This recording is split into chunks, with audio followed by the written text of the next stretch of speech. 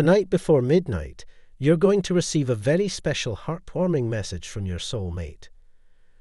Then Peter said, "Silver or gold I do not have, but what I do have I give you. In the name of Jesus Christ of Nazareth, walk." Taking him by the right hand, he helped him up, and instantly the man's feet and ankles became strong. God is saying to you today, do not be defined by your mistakes. I offer forgiveness and a fresh start. I am the God who opens doors that no one can shut. Trust me for new opportunities. Do not be discouraged by delays. My timing is perfect, and I am working behind the scenes. I love you. If I had cherished sin in my heart, the Lord would not have listened. But God has surely listened and has heard my prayer. Partner with us. It's a privilege to serve God. He has been so good to all of us, and that's why we want to encourage you to join us and serve Him. Donate or work with us as we continue to promote the gospel worldwide.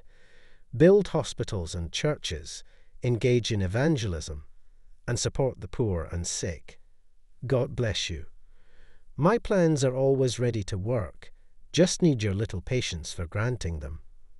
Action to make those plans in working properly. Blessings are coming your way, just have a little patience. Your hard work will sure pay you off. Please pay close attention and listen in peace. They take place as lessons to help us discriminate between right and evil, and to guide us on a course to assist us in making better choices for ourselves, as well as to discover and develop into the people we are meant to be.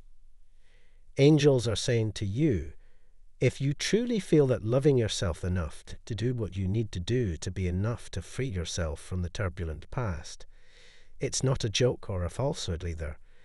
Leave this message and begin your worldly work if you don't believe, and after 48 hours, you'll start to believe it. If you are my beloved child, pay close attention to what I have to say. You get the impression that it is being repeated a lot these days, but you must pay attention. Enough to establish a high bar for interpersonal interactions.